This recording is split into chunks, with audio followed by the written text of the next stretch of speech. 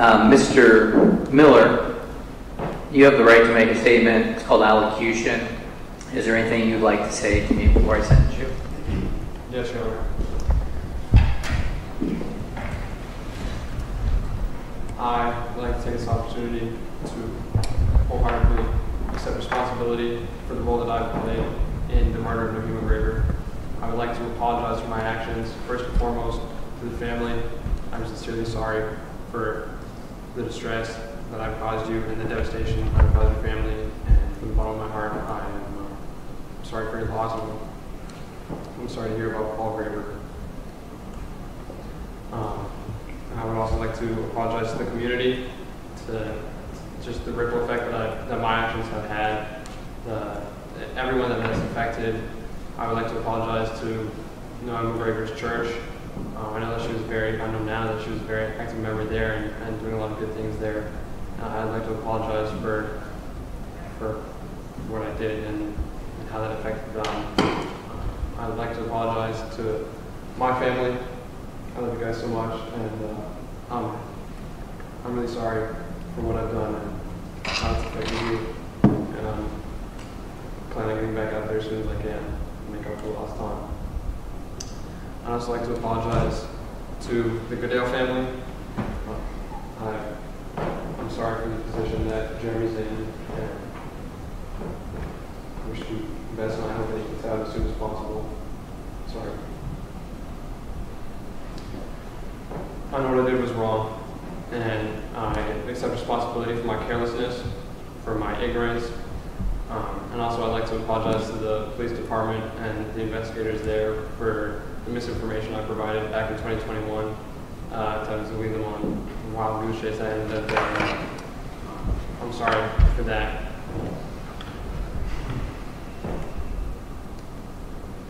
Coming here today, now at the end of this stretched out journey,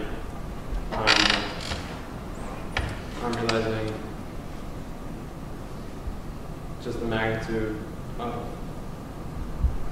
my actions, and I know it's wrong, and I knew it was wrong, and yet I still carried through. I still did what I did, and I accept responsibility for that. And I apologize to all parties, everyone affected, to my community, to my family, to the Grabers, of course. And I ask that I'm given a chance, and I don't want to be institutionalized. I don't want to be in so long that I forget about what matters, where I come from, and what I need to do. I look forward to getting through this. Thank you.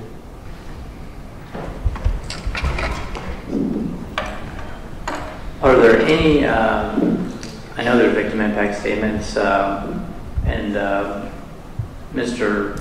Brown or Mr. Molding, how do you want to get those started? So we have 10 of them. Nohema came from a large and extended family. All of these 10 qualify. I believe they're either siblings, in-laws, or children. That's where they would all, I think, fit into those categories. So several of them are going to be read by Sarah Harms, who is the victim witness coordinator in my office. Others will be read personally, and there's at least one I know that another family member has been designated to read another family member's statement. So that's kind of generally how we'll approach this. The first up, there will be 2 that will be read by Ms. Harms, Marilyn Foos, and then Norbert Foos, who are in-laws, correct? Correct. So we'll start with Marilyn first, if that's okay. Please.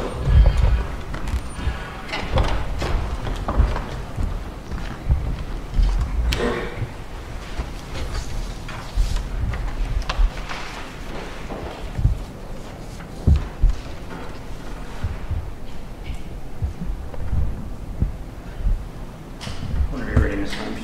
Thank you. The first statement I'm going to read is from Marilyn Foos, who is a sister-in-law to Nohema Graber. I do believe every person my sister-in-law Nohema Graber ever met became her friend, if she wasn't already. the only exceptions being the two who stole her from the thousands who loved her.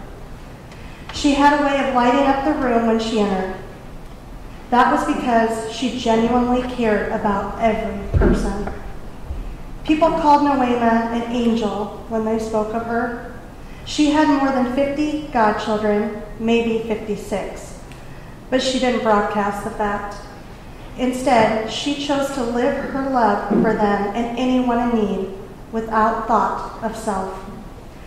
She never spoke of her good deeds, but lived the gospel every day with her big, joyful, loving heart. She was a private person in that way, not at all self-seeking, but her personality truly did make everyone feel lighter. When Nohema first joined the Graber family, English was tricky. It was hard to understand her speech unless you listened very carefully and patiently. It was difficult to hold a meaningful conversation for those early years, yet she did not give up. Nohema mastered the English language to the degree of becoming a full, competent, and indeed exceptional teacher. Her favorite classes surely were with the Spanish students, whom she amused and entranced with tales of her beloved Mexico, all the while teaching them to speak an important language and broaden their understanding of the world's potential for them, if only they would be diligent. Nohema loved people. She prayed earnestly for them. She treasured her faith and never gave up her love for God, but instead pressed into Him when troubles came. She helped so many, so often, so well. She knew how to love. Nohema's husband, my brother Paul, missed her so deeply. I am convinced that hastened his very recent death. We all missed her cheerful voice, her deep, throaty belly laugh when something was funny, the way she pursed her lips into an O when she was thinking about the word that was just right. She was a mercifully forgiving person who did not harbor ill will when wronged, but she did stand up for truth. She tried so hard to help people succeed, whether in their walk with God or in this life. She was an absolute blessing and an angel, for sure. The next statement I'm going to read is from Norbert Fust, who was Nohema's brother-in-law. Nohema Graber was a very special person that I have had the privilege to know in my lifetime. She was a caring, selfless individual who had the best for those who were struggling and needed care. St. Francis once said, "Preach the gospel at all times, and if necessary, use words." Nohema Graber was the best example of this by her love for her fellow man. After her death, we heard so many stories of her selfless giving with the care of the less fortunate. This was especially true in the Hispanic community who needed help and direction in living in Iowa. Nohema and her beloved church was that lighthouse of hope to those who were less privileged and needed a direction and help to succeed. Nohema's faith was strong, and this motivated her to care for others. What especially was impressive was her ability to teach others with passion. I have been associated with education for almost 30 years. Many teachers have been great educators, but not many educators have a passion for their students themselves.